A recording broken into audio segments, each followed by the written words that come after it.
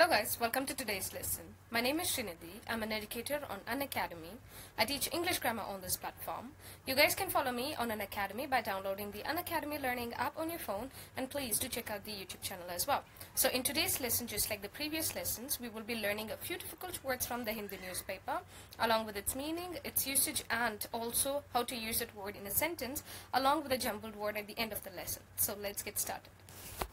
Hey guys, so this is the fourth lesson under the course Daily Hindu Analysis Part 4.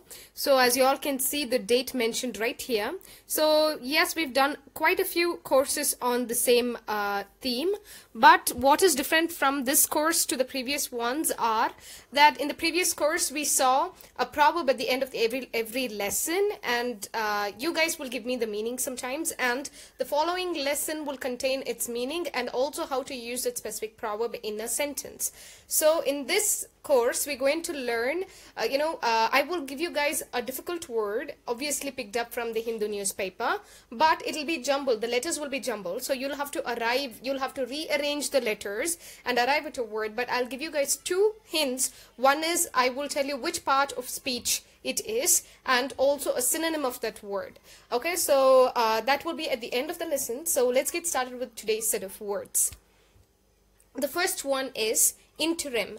Interim. Interim is an adjective. So something that is intended to be used until something permanent is done or established. So this is something temporary. You use it for the time being until a permanent one is being, established. So it's like an acting thing in replacement of another, which is still not permanent. Okay, this is not permanent at all. This is temporary, but you use it till the next permanent thing get into place. All right, so the synonyms are temporary and acting.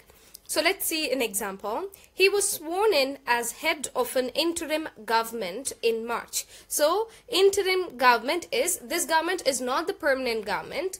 Till the permanent government is established, this government or this panel of officers will act as the they will be in action. They'll be acting as a temporary government till the permanent one is put in place. So this person is sworn as the head. That means he is appointed as the head of this acting government. Okay. Next one is scathing.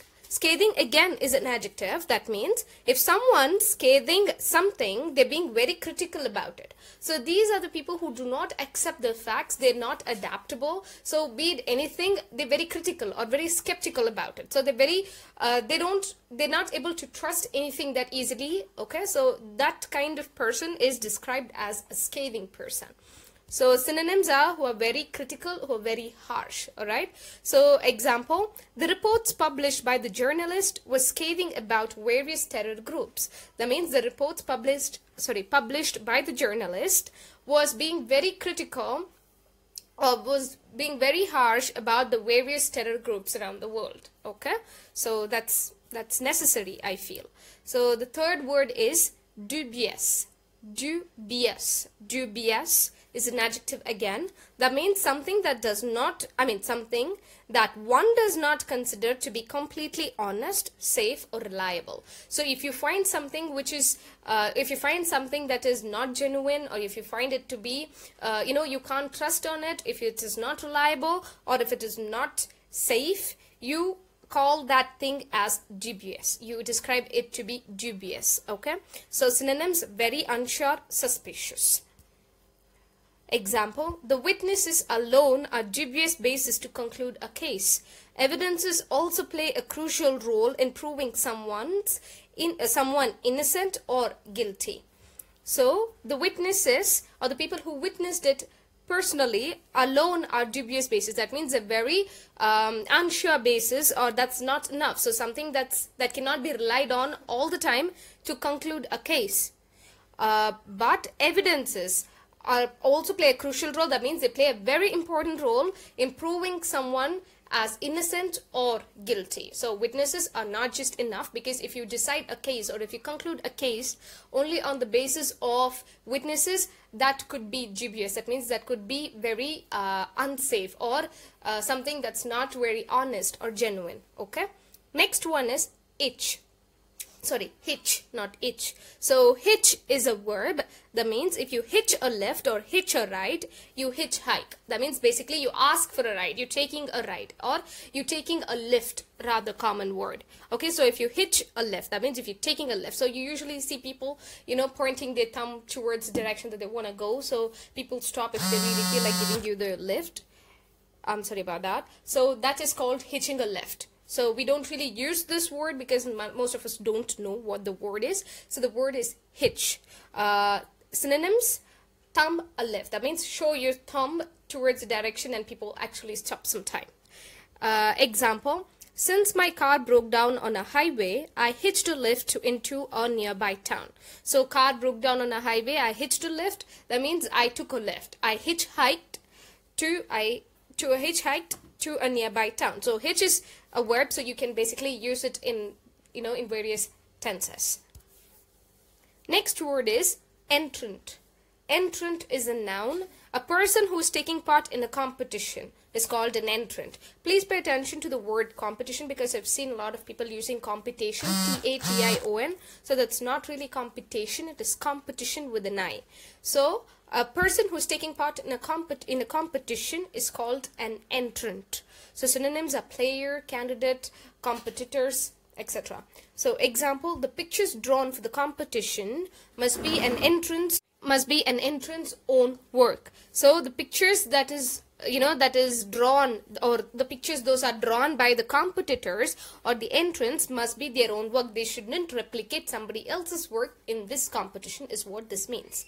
Okay, so the next word is meddle. Meddle is a verb. So if someone meddles in something, you criticize the fact that they try to influence or change it without being asked. So meddling is when someone meddles with somebody else's life or with somebody else's decisions. That means they're influencing that decision or they're changing it even when the person who is concerned in that specific activity does not ask for it.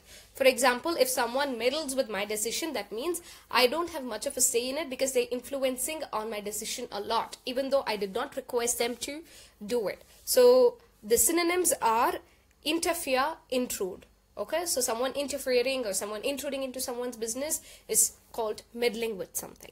So example: the foreign leader was warned as to not to meddle with another country's affairs. So here the foreign minister, or the foreign leader was warned that he should stop meddling or he should stop interfering into other countries' matters. So there are quite a few people who would love to interfere in everybody's issues. So those kind of people, you can actually ask them to stop meddling with your lives.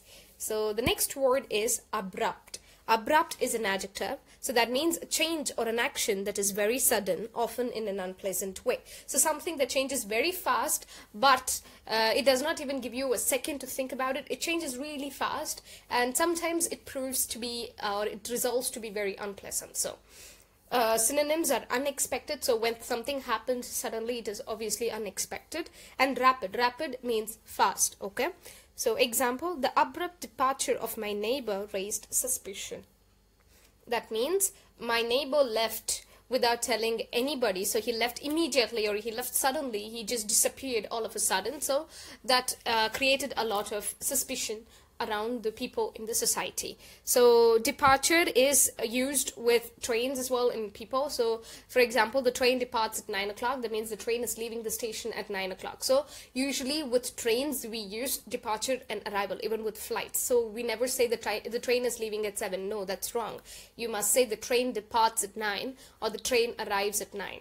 Okay, you must use the verb depart and arrive to describe the leaving and coming in of the train into the station.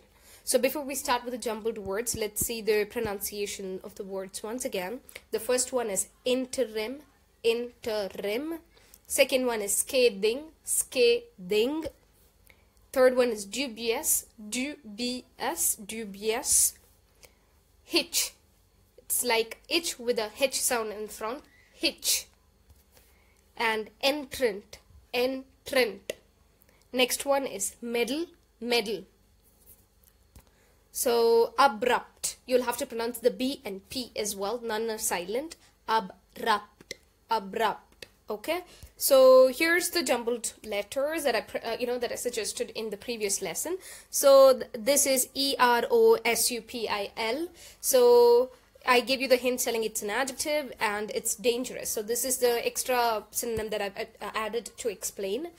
So if you rearrange the letters, you will arrive at the proper word, that is perilous. So perilous means something that is very dangerous. So the synonym was a very, very strong hint to arrive at the meaning.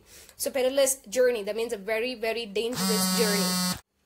So example, the road near the hilly regions are steeper and perilous. That means we all know the hilly regions, the roads are not straighter, they're all curvy. So they're very steeper and, they're steeper and perilous. It means a very dangerous. One must be extra vigilant while driving or riding there, because that's a very, dangerous and an accident prone area.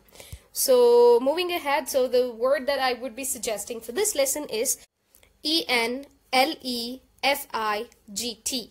So it's a very easy word and a very common word. So the hints are, it's an adjective again, and the synonym is passing. So this is a very easy word if you guys have read through the sonnets of Shakespeare.